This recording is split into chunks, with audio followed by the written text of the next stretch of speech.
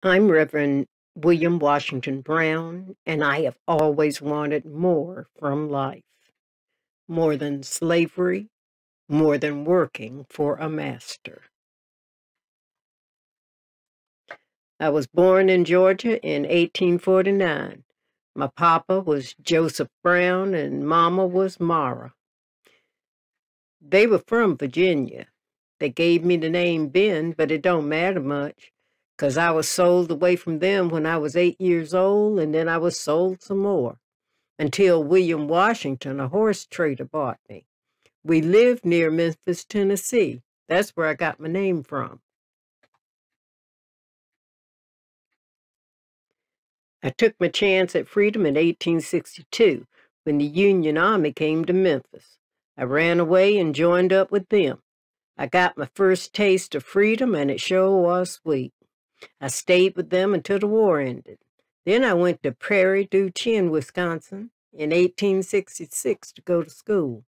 I knew that I needed an education to reach my dreams. I finished school, came back to Alabama in 1869. There I met my lovely wife, Mary A. Graham.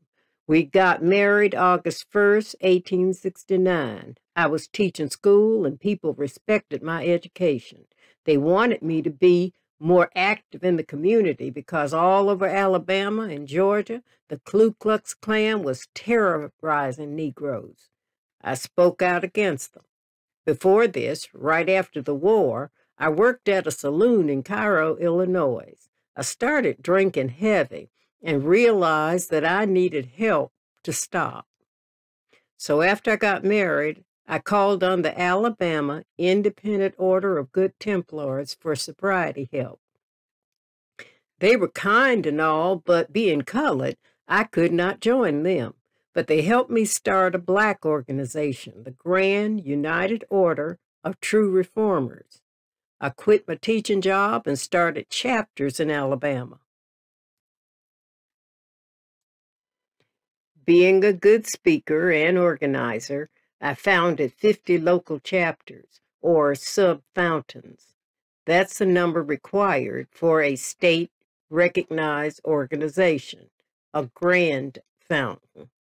I looked for a church to enhance my reach and joined the Colored Methodist Episcopal Church.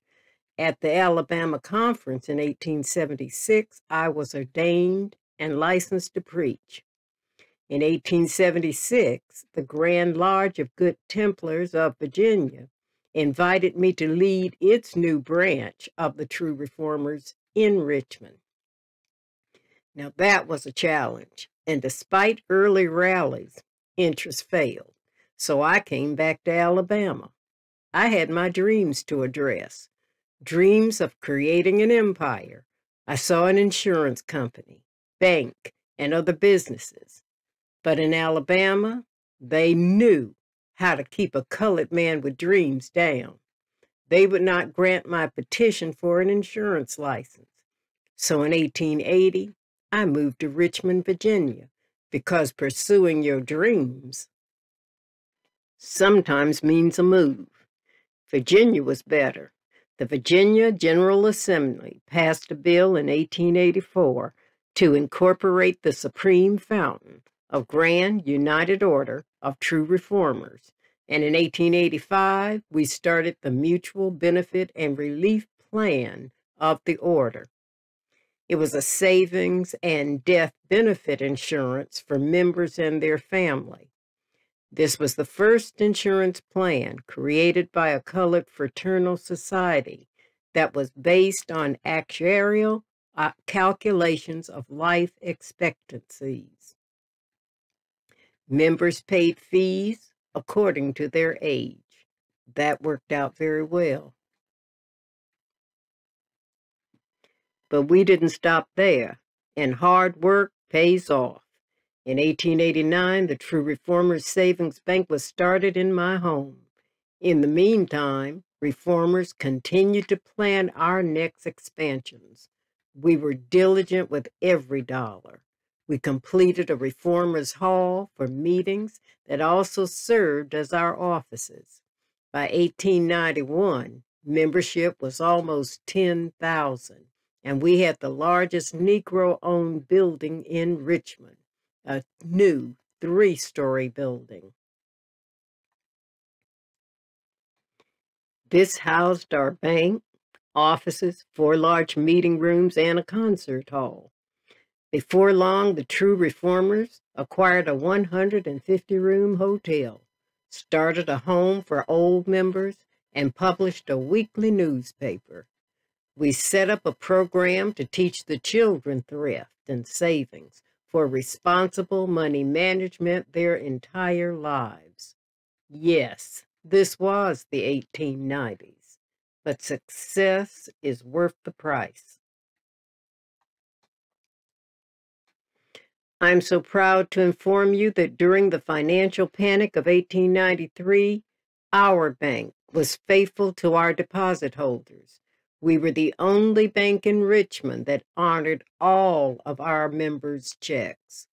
All around Richmond, the true reformers stood for growth, uplifting our race, and building financial strength by working together with believers in the goals.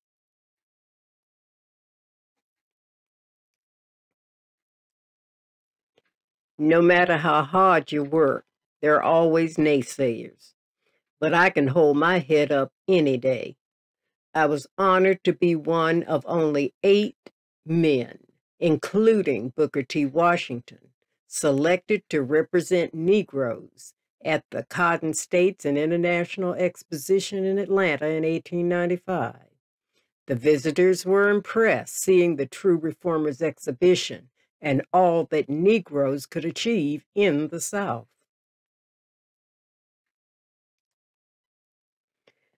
I feel that my dreams have come true.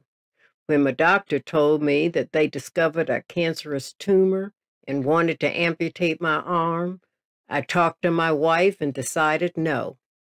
These 48 years, God has blessed me with the best wife and 2 adopted children. I have a beautiful home and money to leave her. I am at peace. William Washington Browne died in Washington, D.C. on December 21st, 1897.